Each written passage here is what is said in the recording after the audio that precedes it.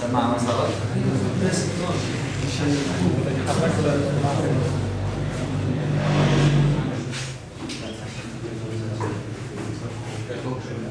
Handwriting or observations. I believe that without me. نحن المعهد الطبي في قرية كفر سجنة، الشباب اللي خلصوا من مذاكرة تشريح وفيزيولوجيا. المعهد قائم منذ 3 شهور. عن المواد المعهد تابع لوزارة التعليم العالي جامعة حلب. هلا الشباب عندهم مذاكرات قبل الفحص اللي يجي بعد 26 واحد يمكن الفحص يكون.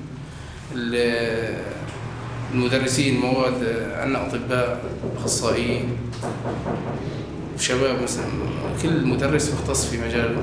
عندما لا أفهم ريبورتس التقارير. نحن هون معهد كفر سجنة للتقني الطبي، صرنا تقريبا 3 شهور عم نتعلم في مادة الأساسيات والتشريح والفيزيولوجيا وعلم الأدوية. تعلمت مادة الأساسيات ضرب الإبرة في العضل وتحت الجلد، وقياس الضغط والحرارة والنبض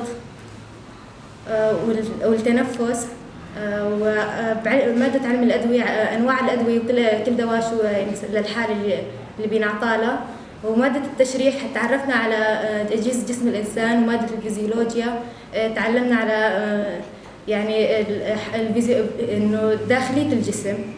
تعرض لانخفاضات او احيانا بصير الانسان حمل